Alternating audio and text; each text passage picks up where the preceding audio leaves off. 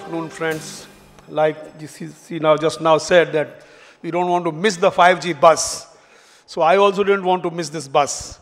That's why I'm here to kind of do that journey. You know, I was a couple of days back in an ITU conference, and somebody made a statement that we are living in exciting times because technology is moving at an extremely fast pace. And many other things, you know, how technology is so beautiful, so brave, and so fast moving. The only thing which I said was that this is fine, and the technology moving at a fast pace is a wonderful thing. But unless technology is able to be deployed for the benefit of mankind, it is really useless. So the whole issue is that there are newer and newer breeds of technology, and these are really very, very exciting times. But unless we are able to figure out as to how we can leverage technology in our country for our people, this will not be a very fruitful exercise. So I think this is a very timely conference which you have all organized to deliberate on the issue as to what are the use cases for 5G in India, how we can, utilize this, because we have also realized that India is quite unique in many ways. While, for example, in 5G, one of the oft-quoted application is driverless cars. The question is whether really this is what is useful for our country or not. In my view, it is not.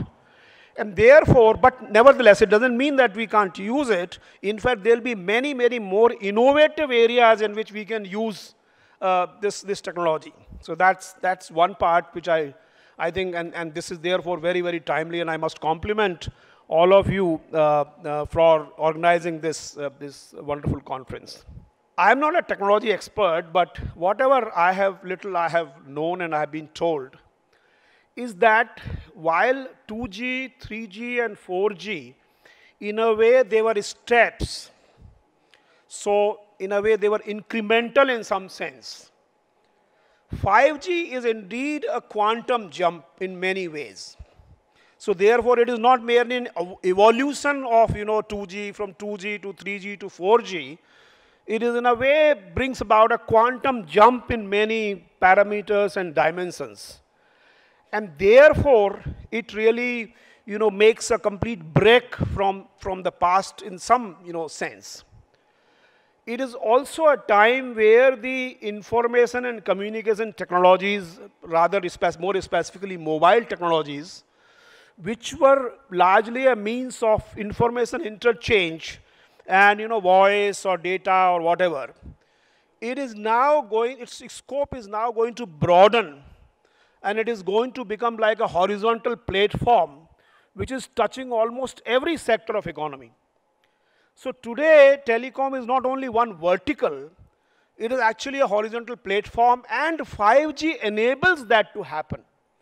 5G is not merely restricted or to the traditional areas. 5G is now branching off to areas which were hitherto not using so much the information and communication technology. For example, irrigation, agriculture, environment, health, education, whatever. I mean, many areas which were, of course, using ICT, but they will now start using ICT in a completely different manner. And the pervasiveness of this technology into these areas is going to really become very, very fast. And therefore, besides technology, it is also important for us to educate those sector people, those domains, those departments, if I use the Sarkari term, to really figure out as to what is those cases where they should use this technology.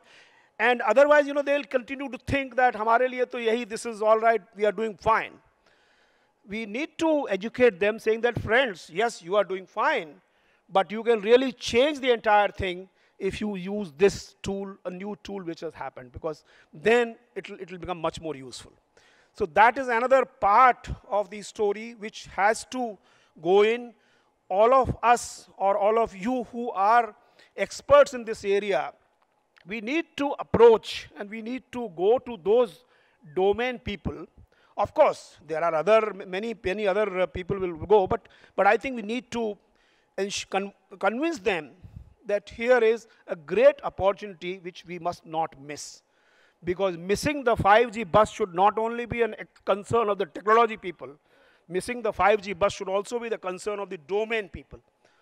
Those in the agriculture sector, those in the health sector, those in the education sector, they all need to figure out as to what are the. Therefore, I was just now discussing with the Qualcomm gentleman, and I was telling him, have we been able to identify the use cases which are relevant for countries like ours? Because then we'll be able to go and we'll be able to demonstrate. Whatever I have been able to figure out, there are 3 areas in which, due to which 5G sort of opens up for newer breeds of applications. One is very low latency. This basically enables those time-sensitive applications like driverless cars and remote surgeries or other kinds of things. Some of them may not be very relevant from our context. So that's one. Secondly, it also enables very huge throughput in terms of data transmission rates. And that certainly will be one area, one sort of USP of 5G which we can leverage. And the last one is massive machine-to-machine communication. That's also something which we must leverage in various sectors of the economy. So I think there is a huge, sort of opportunity which exists before us, and deliberations like this will certainly contribute. But I think we have to sort of, it should not merely become a slogan that 5G is coming and we should use 5G and do this and have conferences. I think more than that, we have to figure out on the real hard plane of practical implementation of 5G on the field. There are also huge infrastructure requirements if you want to really deploy 5G. So just by saying that these are networks, because these networks now have to wheel or transport much huger amount of data. It is true that today our networks are transporting data which is more than US and China put together, as our honorable minister was talking the other day. 7 exabytes of data in a month. It's a huge data. But at the same time, we should also realize that only 22% of our towers or BTS are connected through fiber.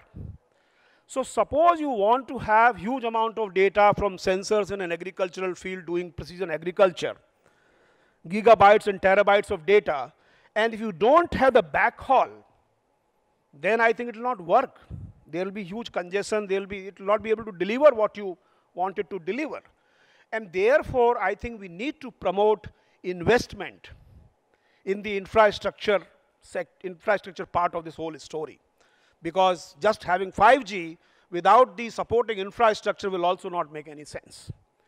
And therefore, my view is that we need to promote investment, and we need to have infrastructure players, what we typically call IP, I don't know what that stands for, IP licensees or IP registrants or IP players, which are actually independently building infrastructure for the telecom sector.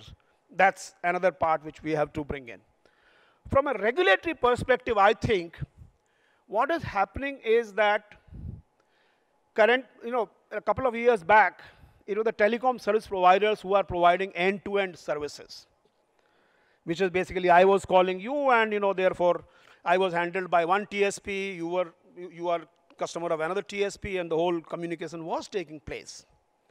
Then came the data, and now telecom pipes are a part of the overall data flow diagram, which includes the cloud.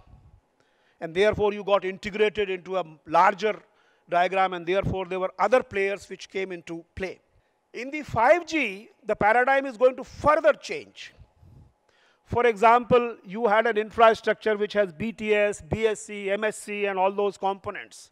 Many of these components are going to become on the cloud. They will become virtual, virtual function, whatever VFN, the terms which you use, which means essentially that, you're not able to figure out where does that BSC exist. Maybe it will have some other name.